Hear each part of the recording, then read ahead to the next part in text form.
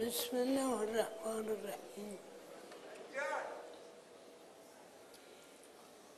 این عید سعید رو به همه مسلمان ها از هر لباسی، از هر رنگی تهنیت میگم، به خصوص شیعیان و بالاخص فقرا که واقعیت شیعه رو باید جلوه بدن، تجلی بدن. ما دو عید رو منصوص خداوند داریم، یعنی اگر تمام روزهای سال، تمام روزهای عمر ما مثل همه روزها مورد توجه خداست و عبادت و بندگی در این روزها مورد محبت خداست. علل خصوص دو روز رو خود او خداوند برای همه مسلمان ها واجب دانسته که این دو عیده، یکیش عید امروز است. این عید رو به همه تبریک میگیم. شاید هم نظر خداوند در این بوده به دور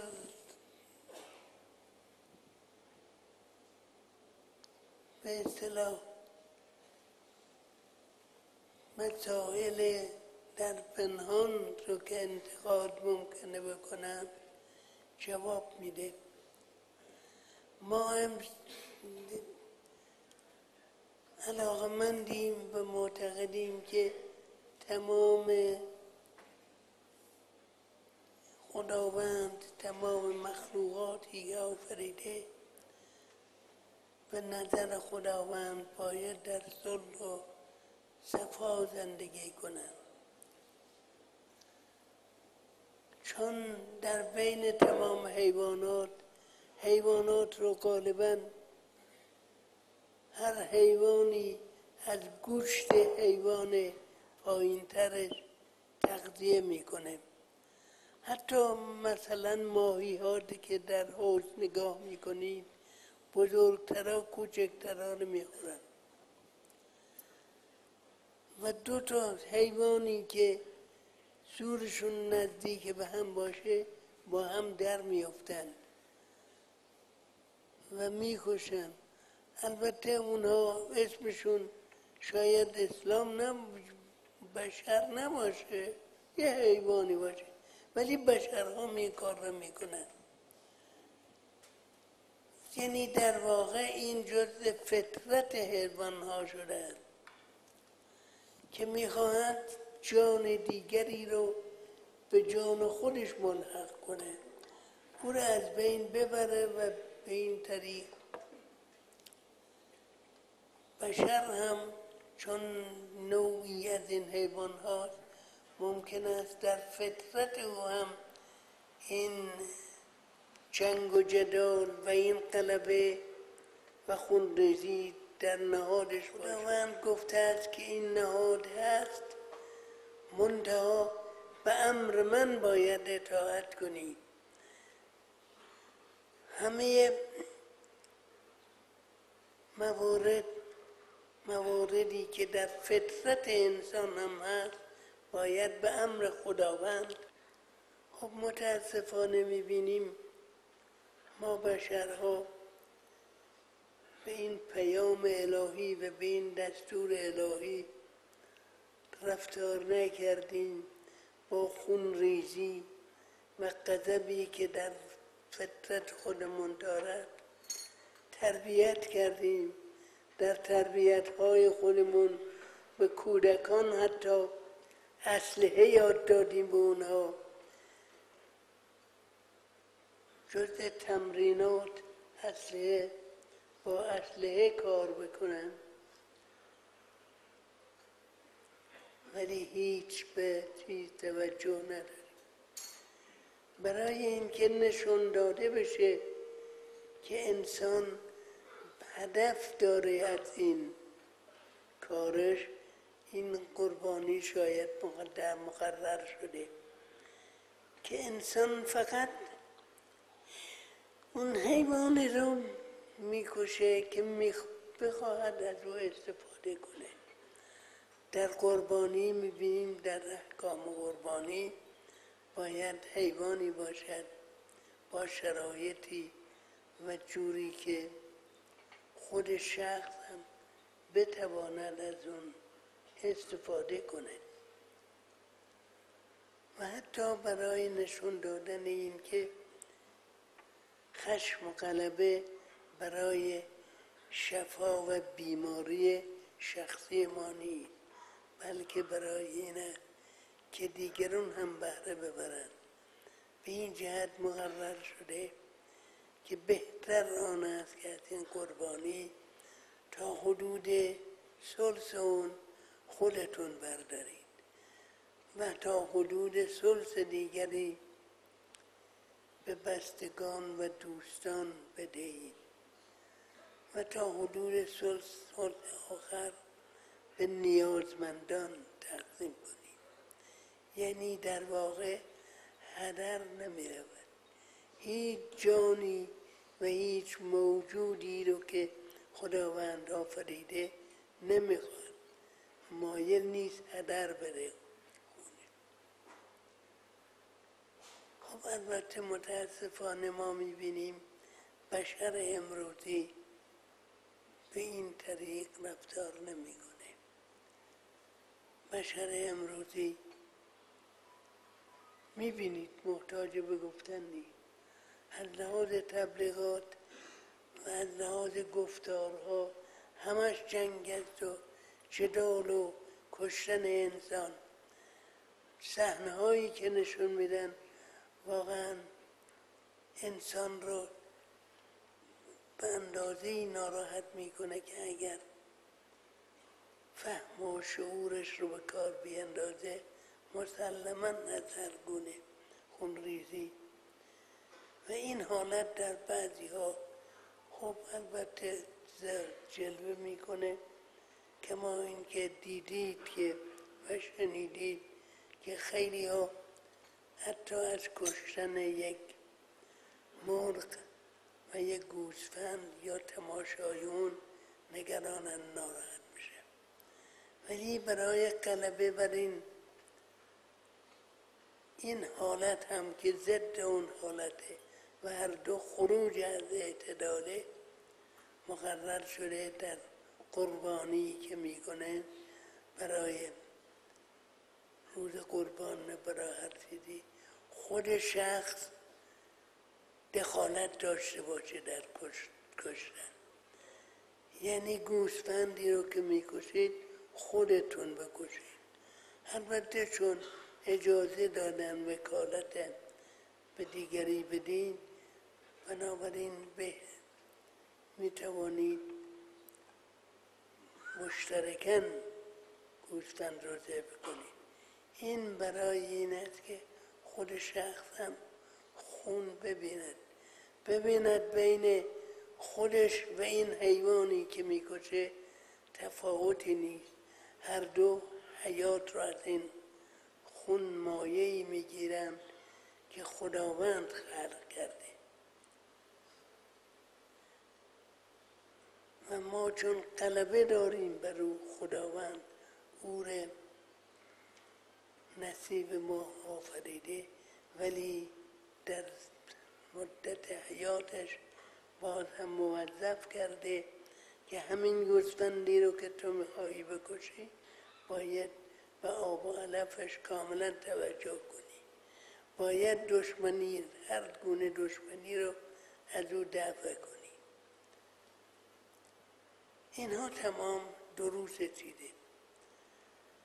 مسئله دیگری این است که این کشتن مجموعه تمام خصلت‌هایی است که اون خصلت‌ها خدا آفریده و دستور اجرایش هم داده.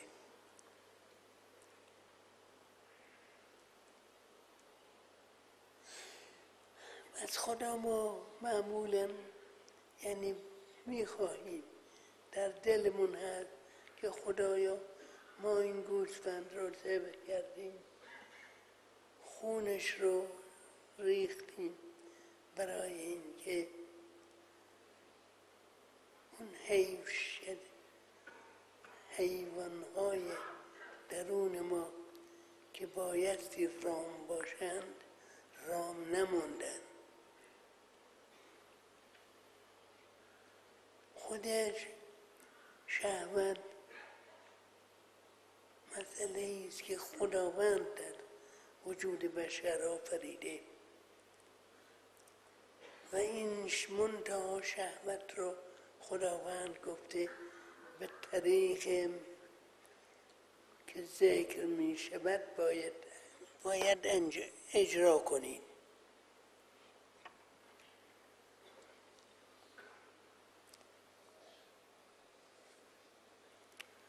ولی ما مخمور او هستیم و نه تنها او را رام کردیم بلکه خودمون رام اون شدیم. حرص همینجور، حرص به مال و حرص به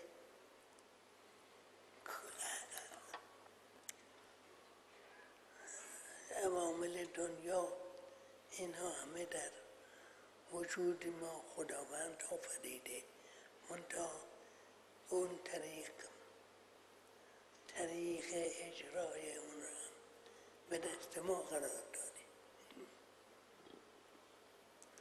تمام این امیال و شهواتی که در ما هست، حب جا، همه آره خداوند آفریده در فطرت ما، ولی در فطرت ما یک عاملی که اون عامل ما در زبان عامیانه میگیم عقل، ولی در واقع همون ولایت هست، یعنی بستگی به خلقت خداوند، بستگی به برنامه خداوند. انشاءالله خداوند ما را توفیق بده که بنده باشیم که خدا از ما راضی. اللهی چنان کن عاقبت کار، تو خوشنود باشی و ما رستگار. بسم الله الرحمن الرحیم.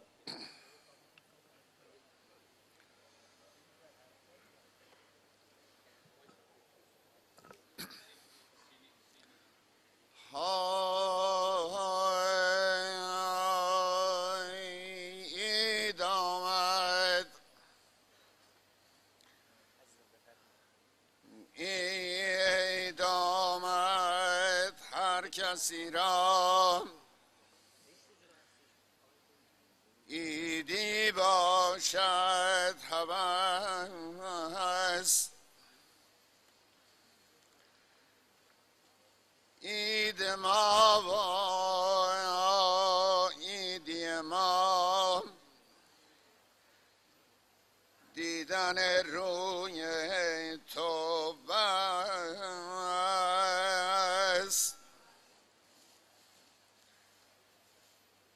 عید ما و عیدی ما، دیدن روی تو بس.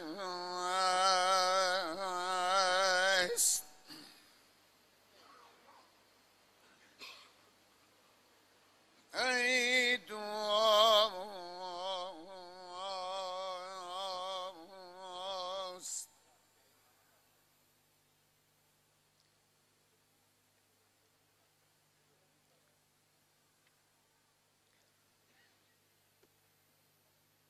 تا وصال تو یگانه،